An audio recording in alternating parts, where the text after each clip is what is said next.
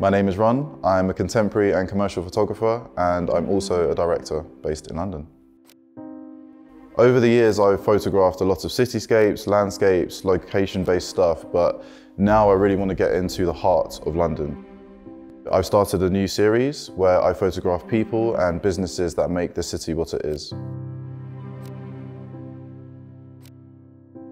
The commercial work that I do now actually sits quite nicely between the business side and then also the personal side. So brands will hire me to shoot maybe PR campaigns that will talk about their community or collaboration pieces that they have. I've done a piece recently which I creative directed, and that was a collaboration between Microsoft, Eon and a fashion brand called Alawalia, talking about sustainable fashion.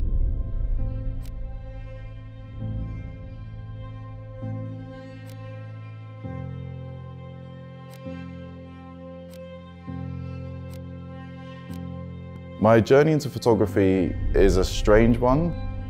It came from music. I used to be a young musician, used to play the trumpet. I achieved my grade 8 at a very young age, which allowed me to tour and play in lots of different countries around the world. It was amazing to see some of these things, but I knew I wanted to document them, and so that's where photography came into play. Learning to play the trumpet and playing with different bands and orchestras at the Bromley Youth Music Trust helped me learn how to practice properly. I played for 3 hours every single day doing rigorous practice, but also targeted practice. Now I take that into my photography and filmmaking. I also found that the type of music that I love playing, so jazz and classical, the sounds were very somber, and that's the stuff that resonated with me. And I found that I wanted to incorporate that into my photography. The thing that gives me joy now in my creative endeavors is, of course, telling stories, but also working with crews and collaborating with other talented artists. I find that it's bigger than just me, and it's nice to see everybody's hard work come together into a nice finished product, and it should be celebrated. The role of a creative director is essentially, it's your vision that you have to communicate to an entire team of people. I think the difficulty is that everybody has to align with your vision. The thing that helps is having an understanding of the nuances within a film crew, but also understanding how a brand has to have alignment with their audience. Understanding all of that will help you piece together something that's coherent and everybody's happy with.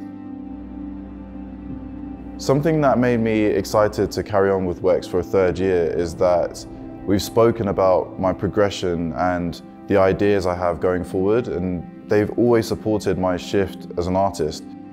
Often brands will want you to stay in your lane and stick to what you're known for, but with WEX, they encourage you to really grow and develop as an artist, and that's something I'm definitely aligned with.